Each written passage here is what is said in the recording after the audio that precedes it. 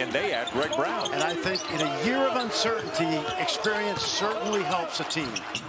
And a strong move inside of the first bucket of the game for Justin Moore of the Wildcats. And then down to the post, Moore hands it off. Keep an eye on 24 in blue, Jeremiah Robinson-Earl. Look at the spin move from Moore, and he puts Villanova back on top. One post player, 4 perimeters. Drive, switching hands, and laying it in is Daniels. We mentioned the transfer from Tulane. Casual, like just about every coach has this year. He told us before the game that he's hoping. Whoa! Brown for 3. Yep. That's something he really enjoys doing. But, you don't go to Villanova necessarily to be a one-and-done guy, that's for sure. Gillespie again with a shot fake. Moore with a shot clock running down. Buries a 3, and Justin Moore's off to a great start today. Every practice, it's part of their game. And Jay Wright will tell you, it's not like they specifically recruit for it. As Texas has a chance for a 3-point play, Royce Ham will be heading to the line. Now a preposterous 17 for 18 from the field on the season. Watch this. And how about 18 for 19? 6-8. We might even see Greg Brown at the 3 sometimes, right? Yes, we will. Gillespie with a shot clock running down, and a much-needed bucket for Villanova. Villanova back in 2017-18. Samuels was as well. Robinson-Earl, baseline for the slam. What a move by Jeremiah Robinson-Earl. Jones bite right there. He showed the ball, got by him, and when you're even, you're leaving. There's no way Jones can get back in front. We always told our guys, if you can get to his hip, you're gone because he cannot legally get back in front of you. It's like exactly the kind of guy the NBA loves and a potential one-and-done, but there's a lot for him to learn about playing the game, right? Well, we see it every year, and there's that post-up again by Samuels.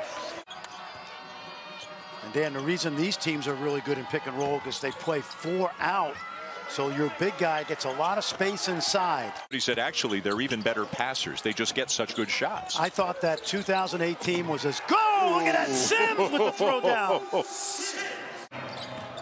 A long 2 for Jeremiah Robinson-Earl. Baseline drive. Andrew Jones gets it to go. Again, he went right by Cole Swider, who's 6'8". Done that. Get him out. Get him out. Look at this guy. Moore powering his way in. They have 3 strong guards, don't they? That for a couple of jumpers already in the second half. Bounce pass into the corner. Jumper a little bit short. Robinson-Earl with a rebound and a putback. That happened because there was a switch on Jones with Earl. He still had the mismatch inside. There's the mismatch. There's the pass. And now look at the position inside. Oh, man, that's Paul Silas-like. Paul Silas, the great Boston Celtic, Dan. How good is Baylor right now? Boy, those guards are tremendous. Yep, they really are. That's what he does. Swider knocks down the 3. It wasn't the prettiest possession, but it ends up in a big bucket for Villanova. Justin Moore just kind of making it look easy at times. He's got 19. He's done this from the day he got to campus. Coleman with a slam. Oh, did Coleman do that? Man. With the play of the game so far here in Austin.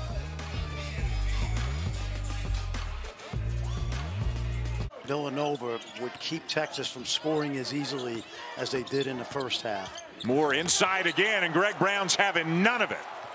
To believe this is what, just the 11th day of the regular season. There have been so many games, so many good ones already. So happy we're playing, Dan.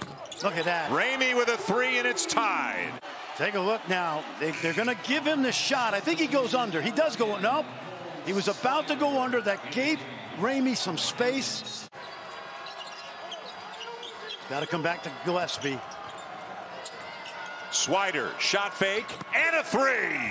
Give me the handoff to Sims. Now Ramey for 3. Another one for Ramey, and it's a 2-point game. Can't do that. You got to chase him off the line. He can do lots of different things from this. Look at the help on Texas's part. 5 near the lane. Again, the shot fake. Samuels with a drive and a lay-in. Let's see how they play it. Do they shoot the quick 3 or they drive it? Coleman will drive, reverse it up and in.